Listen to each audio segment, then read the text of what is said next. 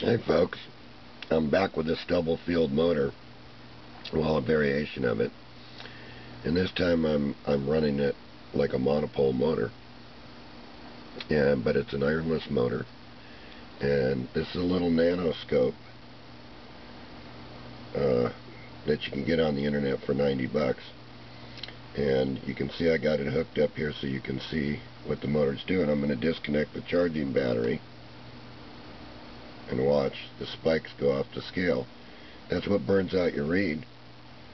And right here I have this diode hooked up, which is coming through the reed switch, and that black wire comes from this coil here, and it would be the same place that you would insert a transistor if you wanted to drive it with the reed.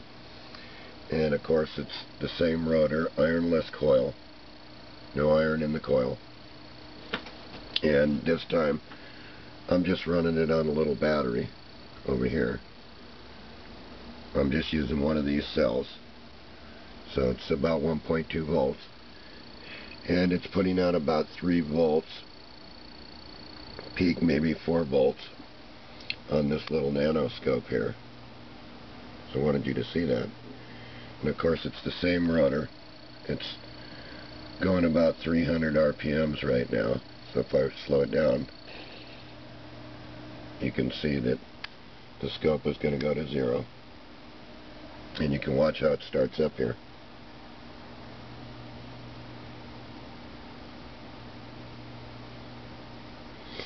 Kind of interesting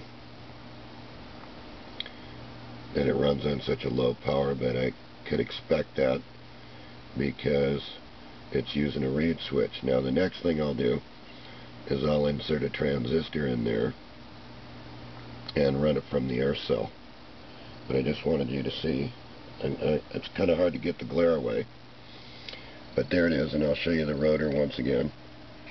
It's just an old fan that you take apart, and I machined this, and the coil is 4,000 turns of number 31 wire, and any typical reed switch will work on this. So just drop it in the bearing housing and let it go, and the scope will pick it up. It's kind of an interesting scope to work with, being that it's so small and it's in color.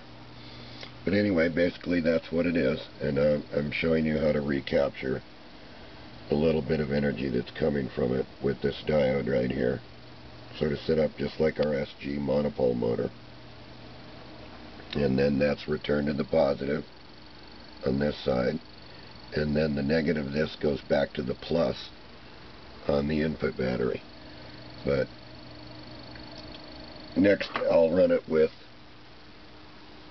Laser Saber's air cell, which is all completely dried out, so we'll get that all fixed up. But I just wanted you to see this. I thought it was an interesting motor, ironless Stubblefield. And then I'll run it with a Stubblefield coil after that. So thanks for watching again. Bye bye.